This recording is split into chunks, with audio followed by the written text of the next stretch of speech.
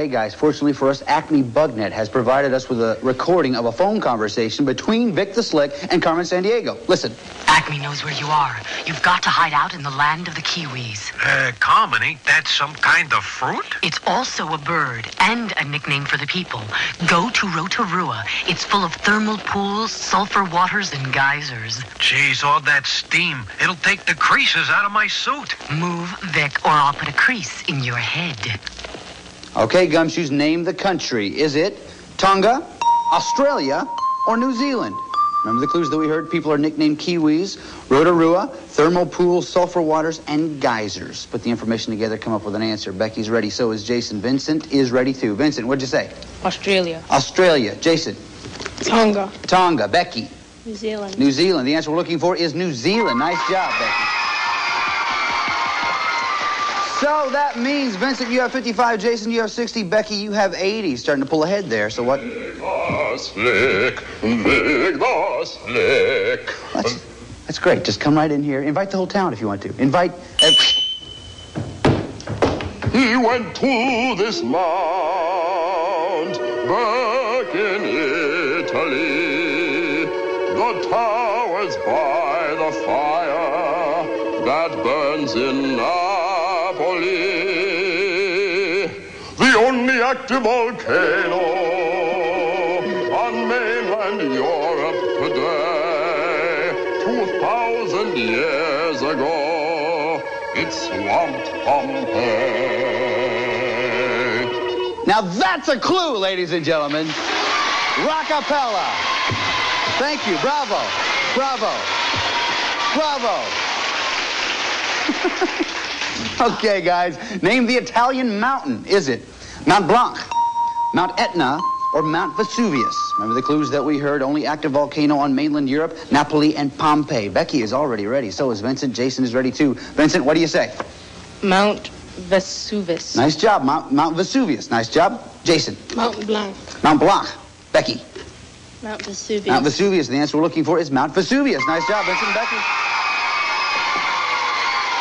Okay, so that means Vincent has 65, Jason has 60, and Becky is pulling ahead with 90. Crying bucks. Down there. It's my upstairs neighbor, Mrs. Pumpkin Clanger. Come on. We making too much noise, Mrs. Pumpkin Clanger? Crime, all day long. That's all I hear. You want to catch Vic? Go to Tutuila Island, for pity's sake. It's part of American Samoa, the only United States territory south of the equator. He sunk the tower in one of the loveliest harbors in the South Pacific. Now go get your crook and leave me in peace. Thanks, Mrs. P. Sorry about that. Sorry.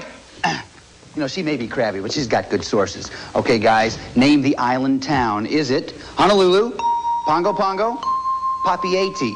Remember the clues that we heard? Tutuila Island, part of American Samoa, and South Pacific Harbor. Come up with an answer as quickly as you can, please. Becky's ready, so is Vincent. Jason is ready right as soon as he picks it. There it is. Vincent, what do you say? Pago Pago. Pango Pango. What do you think, Jason? Honolulu. Honolulu. Becky? Honolulu. Honolulu. The answer we're looking for is Pongo Pongo. Nice job, Vincent. So that means Vincent has 75, Jason has 60, Becky is ahead with 90 crime bucks. Nice job, you guys. Now, unfortunately, we've lost sight of Vic in the Pacific. But before we talk about that, I need to tell you, we're preparing now for the last clue of this round, which means you get to make a decision. You get to decide now how much you want to risk. If you're right, we'll add that amount to your score. If you're not right, though, we'll subtract it from your score. You can risk 0, 10, 20, 30, 40, or 50 Acme crime bucks. Now, take a look right over here, if you will, please. Here's a portion of the world where we think Vic the Slick is headed. If you know a lot about this part of the world, you may want to risk a lot. If you don't know very much about it, though, you may not want to risk quite so much. So take a look and think about it. How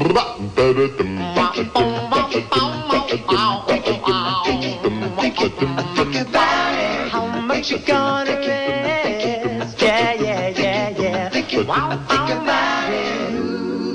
Okay, looks like everybody's ready. Like I told you before, I'm afraid we lost Vic in the Pacific. We don't know whether he lost his way, he's lost it in space, lost his... None of the above. He went to the Hawaiian Islands. Oh, well, why did he go there? What am I, a mind reader? Maybe he went to see Pearl Harbor, or Waikiki, or Diamond Head. Sounds reasonable. I'm so glad you think so. Now do your job. Okay, sure, thanks. Don't mention it.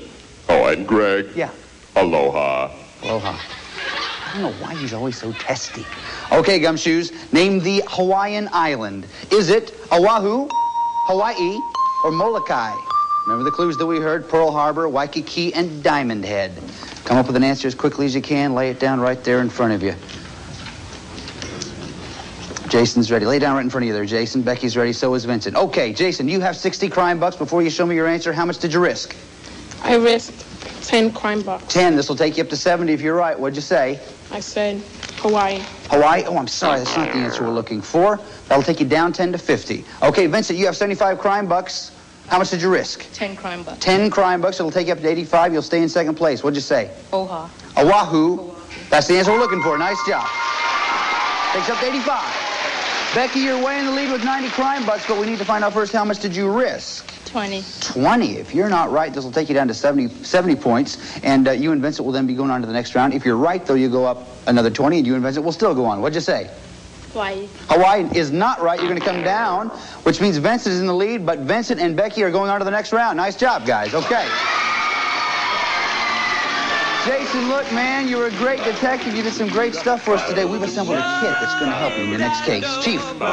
It's the official Acme CrimeNet travel kit, and it includes a World Traveler's Atlas, an official Carmen watch, a Carmen sweatshirt, and a subscription to National Geographic World magazine. And our thanks for all your good work on this case. And Jason, I salute you.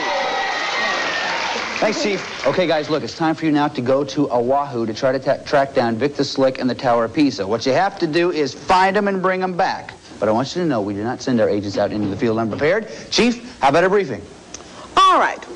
Here's the scoop on Oahu. Third largest Hawaiian island and the most developed, nicknamed the Gathering Place. It's home to 3/4 of Hawaii's population, around 900,000 people. And it's where you'll find Honolulu, the state capital. Now, the boys down at Photo Recon have put together a few slides. Now, here is an Acme gnarly net agent on routine patrol. Now, if you're going to Hawaii, you've got to know about surfing.